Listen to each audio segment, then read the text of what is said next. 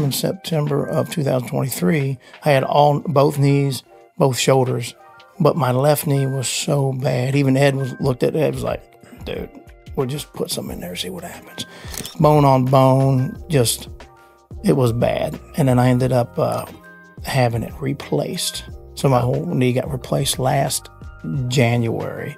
But my shoulders, man, after he did my shoulders, I felt amazing. I could sleep without waking up, and it was amazing. I was like, goodness gracious, they worked really well.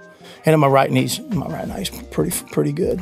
Yeah, they work good. Real good. Even I also tell people are like, how long does it last? I go, well, how long are you going to go from just depends. Getting injured again? Yeah. Like my one buddy that just came back with me, and we were crazy. We didn't come back for the 6-month follow-up like we should have. So it was about a year and a half since we had him. His shoulders are still amazing. Stem cells, I trust them, man. They worked last time pretty well.